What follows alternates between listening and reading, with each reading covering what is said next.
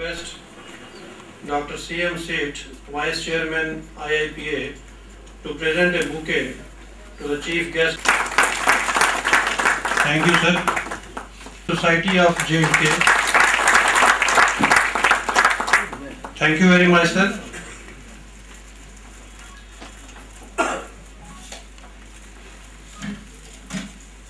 Respected Dr. S.P. Vaid, Sahab, Additional Director General of Police Administration, Police Headquarters J&K. Respected Dr. Ashok Bhan, Chairman, Indian Institute of Public Administration, J&K Regional Branch. Respected Shri Rameshwar Singh Jamwal, President, Criminologist Society of J&K. Respected Shri J.B.S. Johar, Honorary Secretary, IIPA, J&K Regional Branch. Distinguished guests, members of the IIPA, J&K Regional Branch, ladies and gentlemen. This is my proud privilege to formally welcome you all on behalf of the Indian Institute of Public Administration, J&K Regional Branch, to this function which assumes much importance in view of fast changing nature of crimes and criminal behaviors. The topic assigned to the distinguished speaker, Understanding Crime and Changing Criminal Behaviors, the New Pathways, is quite relevant to the present day situations. The nature of crime has underwent a great change, and the criminals have also not only changed but gone high-tech, moving ahead of investigating agencies. This phenomenon is prevalent not only in India but the whole world, which due to advanced technology has reduced to a small global village. The crime today doesn't have only inter-district or interstate ramifications. It has transgressed the international boundaries, and a criminal sitting thousands of miles away in some foreign country can commit crime in this country, leaving the investigating agencies high and dry. The cyber crime, including hacking, lottery scams, abuse of social networking sites, etc., identify no state boundaries, making it very difficult for the investigating agencies to counter the menace. But we cannot sit as mute spectators to face embarrassment and criticism by our own countrymen. We will have to equip ourselves to keep pace with the rapidly changing circumstances. Now, without remaining for any more time between the guest speaker and the august gathering, I would like to introduce today's speaker, Shri Rameshwar Singh Jamwal. Originally hails from village Birpur, Samba, presently settled at Kachi Chhauni, Jammu. He did his graduation from GGM Science College, Jammu in the year 1985, LLB from University of Jammu in 1988, Diploma in Criminology and Police Sciences in 1990, and Diploma in United Nations and International Understanding in 2010. Shri Jamwal has been practicing law in the J&K High Court for the last about 24 years, and he has also remained Deputy Advocate General of J&K for a period of 3 years. And at present, he is Central Government Standing Counsel. He started working on crime reduction programs in 1991, and he organized dozens of seminars, workshops, and lectures since then. He founded Criminologist Society of J&K in the year 2004, along with some like-minded advocates, and he has been able to make the presence of this NGO felt in the United Nations Office on Drugs and Crime.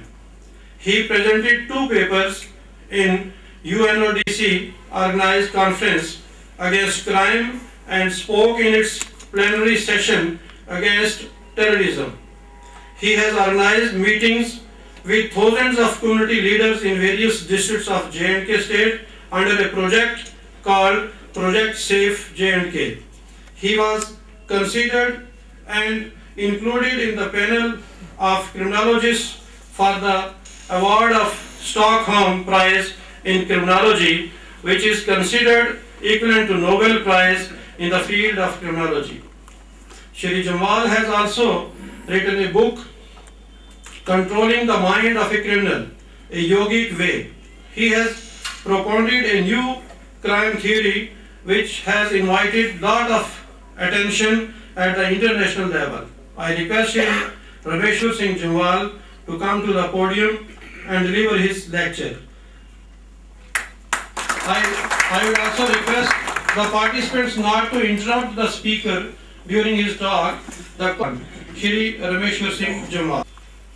Additional Director General of Police J&K, Dr. Ashok Ghan, Director IAPA, Mr. JBS Johar, Honorary Secretary of IAPA, Senior Superintendent of Police, Mr. Nisar Ahmed, distinguished guests, ladies and gentlemen.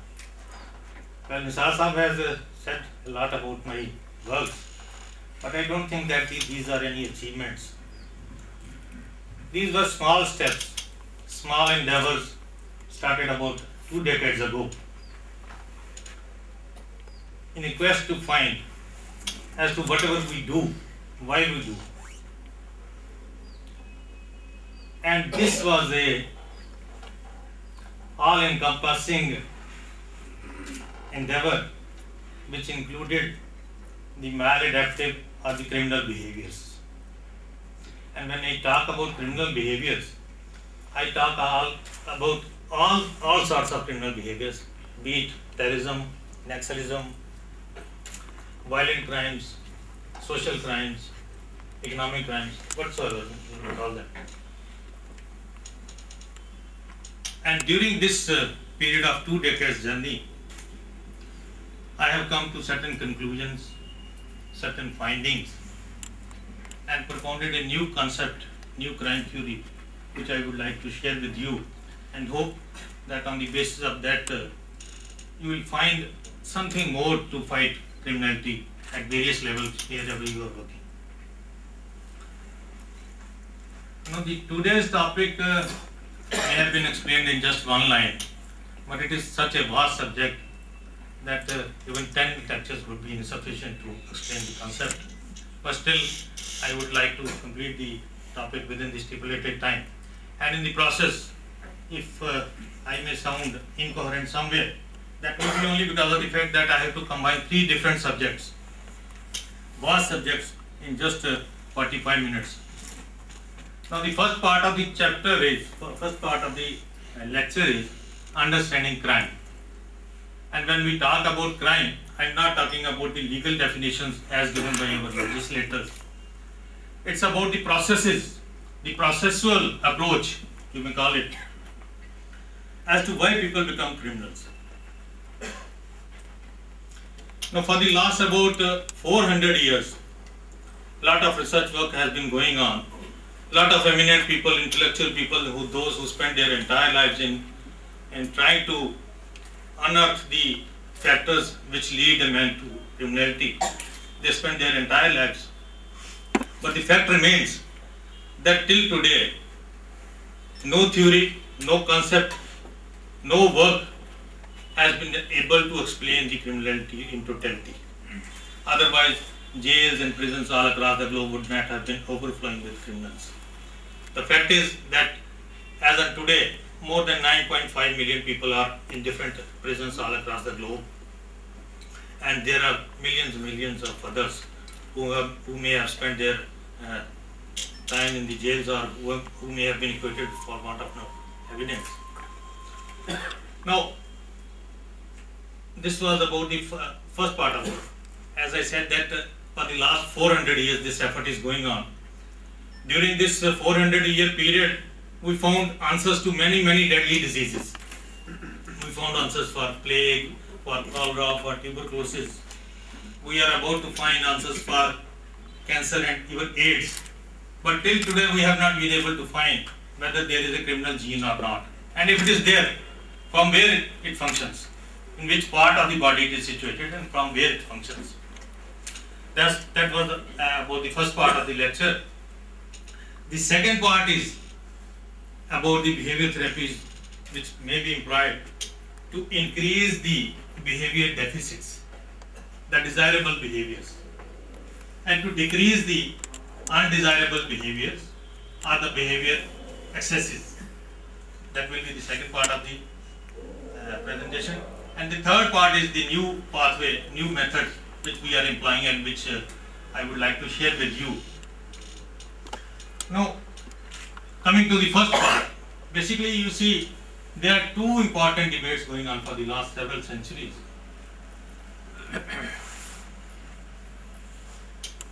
The first debate is the difference between the human beings and the animals. Animals or the primates, which was an effort to explain the violent crimes or the sexual crimes, and to some extent some other crimes as well. And the second, and which is more important, the locus of our actions, from where our actions originate. As I said, whatever we do, why we do. The first debate is affected, that is influenced by the Charles Darwin's famous theory of evolution of man, which says that since human beings and animals, they have evolved from the same ancestry, some of the animal instincts, they are still left in some people, which get reflected in violent crimes committed by them, as you witnessed in the Delhi rape incident just now. This debate is called the difference in degree debate. The people working on this theory or this concept, they believe that there is a difference between the animals and the human beings, but that difference is only in degrees. Basically, they are from the same ancestry. They belong to the same kind, same variety. Maybe at some point of time, the human being or the human mind attained a certain critical state, after which, as per them, it dwelt manifold, and the animal kingdom remained the same. But they belong to the same kind of variety. The second debate, the second part of theorists who belong to this school of thought, which has come now in later stages. This is led by various neurobiologists who say that no, the difference between the animals and the human beings is not of degree, it is difference of kind. The human beings are altogether different species, and this difference is only because of the fact that human beings have the conceptual thinking part, while the animals can have only perceptual thinking. Human beings have conceptual thinking part as well.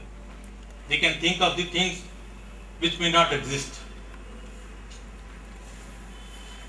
And it is that ability of the human beings which makes them different from the animals. Now, as per them, the human mind or the human brain can't be explained just an organic part of the body in terms of physics, chemistry, or biology alone. It needs something more to explain his consciousness, his urges, his internal functionings of the brain. Now, what was that more which they failed to explain, which I would be touching in today's presentation, and which, as per my understanding, is the most critical part in understanding criminality. The second debate, which was earlier called as the nature versus nurture debate, now it has been taken a step ahead. Now it is being called as the determinism debate, as to what factors determine our behavior. There are three types of thinkers in this school of thought. They are situationists, those who believe that it is the situations which make a man criminal. Then there are dispositionists, those who believe that situations are okay, But there are certain internal functionings of the human being, his free will, his way of thinking, which can be taken into account and for which he should be held responsible for all his actions. The third part is, they are called the interactionists, those who believe that both situations as well as the dispositions, internal functionings of the human being, his genetic endowments, his way of thinking, that is also important, and that should also be taken into account. Now, because of these two debates, about 4 schools of thought have come up in the field of criminology: the classical, the neoclassical, the critical criminology, and the positivist school. And under these schools of thought, various, about 3 dozen theories have been proposed to explain various sorts of criminality. I will not go into those details. You pick up any book of criminology and you will find all those theories: the drive theory, the biochemistry, the sociological criminology, the Marxist criminology. You will find number of those theories. I will not touch. What I am going to explain today, you will not find in any book of criminology, the mainstream book of criminology. Now, whichever theory you may take, whichever school of thought you may belong to, ultimately they all lead to this man. You need not study about his school building, or the size of his playground, or the length and the breadth of a particular road to find as to why he committed a particular crime. Ultimately, it is the individual, and he comes before you in different forms. He can be a terrorist, he can be a rapist, he can be a drug peddler, he can be a financial criminal, he can be anybody. If you ask this man as to why, despite having the knowledge that his activities can land him into trouble, why he committed these acts, perhaps he may not be having the answers. Those answers have to be found by the criminologists and people like you, as to why he is being forced to commit a particular type of crime. By the theory of elimination, we will go on eliminating all those body parts which are not responsible for his behavior. Now, if he has shot at somebody, if he has stabbed somebody, you need not study about his hands, the composition of his hands, the size of his hands. Previously, it was thought that body composition or body morphology or the size of the hands, etc., these determined criminal behavior. On the basis of that, you could find out as to what sort of people, what sort of person he is. But now that concept has been discarded. We have to find from where the command to shoot or to stab somebody came. Similarly, if he has committed some financial crime just to satiate his hunger, the command to commit that particular crime came from his brain. So we will directly go to that part of the body from where the origin of the behavior takes place. It is the human brain. Now, before going to as to what is brain, I'll say something about the brain. That brain is not one of body organ, just like your liver or your heart or your pancreas, which you can study as a single organ. It is composed of perhaps thousands and thousands of mini brains, those who have the capacity to take their decisions on their own. Secondly, brain comprises of about 100 billion neurons and 1,000 trillion connections between them. So see how much is the wiring or the cabling in the human brain. Now 90% of this brain is meant for body maintenance. So we need not go into that part of the body. We will go into that 10% which is responsible for our behavior. This 10% is also not small thing. It comprises of about 15 to 33 billion neurons. So it is that part of the brain which we need to study. Before I go into the further functioning of the brain, let me give you 2 examples. Let us suppose that I am standing here, some friend of mine is coming from the stair. He wants to make a fun of me. On the staircase itself, he starts shouting at me, he starts abusing me. I have not seen him, I have not seen his face, what expression he has. Now, after hearing those sounds, after hearing those abusive words which enter through my ears, I immediately get angry. Now, that hearing sensors, they are connected to some part of the brain, particular part of the brain. So, that anger which has arisen because of the stimuli, that stimuli is the obscene words uttered by him, I get angry. Now, once he enters the room, he is laughing, he comes and hugs me. I was angry. Now, which particular behavior now I have to display? Whether I have to still display my anger or I have to now display some other. Because now I have seen through my eyes that his behavior is altogether different. Now, these eyes are connected with the 200 million sensors in this occipital region of the brain. So there is a competition between two regions of the brain. One is that which is connected with the ears, the other is which is connected with the eyes. Now, who is to take the final call? Whether that sub part of the brain which is connected with ears, that will determine as to which particular behavior I have to display, or that part of the brain with which my eyes are connected, that will. Now, if it is a competition between the two, who is the deciding factor then? Then to whom this matter has to be referred? Is there any arbitrator, a judge, who will decide that in case of such a contradiction between two subcenters of the brain, this particular behavior is to be displayed now? That is one part of it. That means there is some supercenter of the brain which takes the final call, which decides that which particular behavior I have to display. Because the behaviors say that I can't display two antagonistic behaviors at the same time. Let us take another example. That once the function is over, I am sure Mr. Bhan has organized some tea in the ground floor. There may be 3-4 items lying on the table. Once you enter the room, your eyes get the glimpse of those 3-4 items. You want to pick up only 2 items. Now, how you will decide as to which particular 2 items you have to pick up? Because the signal is entering through those 200 million sensors to that particular part of the brain where the sides are connected. Is it the decision of a single neuron, or is it the decision of those 200 million neurons who have to collectively decide as to which particular 2 items I am going to pick up? Or is it by majority vote? And if it is by majority vote, then who is the counting agent? Who is the speaker who will decide that, okay, 100 million are saying that, okay, we'll take samosa, another 50 million are saying that we'll take gulab jamun. So who is the deciding factor?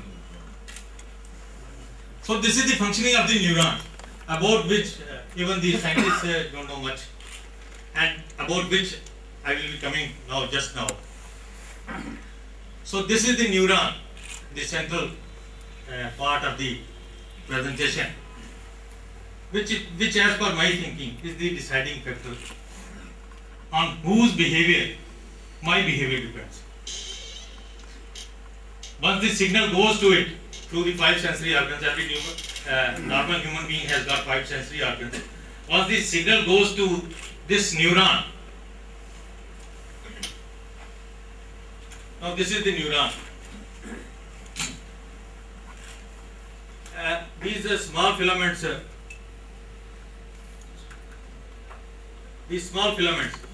working, extruding out of the neuron, these are called dendrites. Through dendrites, the signal goes to the central part of the neuron. The central part, this is the central part. A lot of activity takes place within this central part, which determines our behavior. Within this central part, this is called soma. Within this central part, we have the nucleus. Within the nucleus, we have the chromosomes. Within those chromosomes, we have the genes.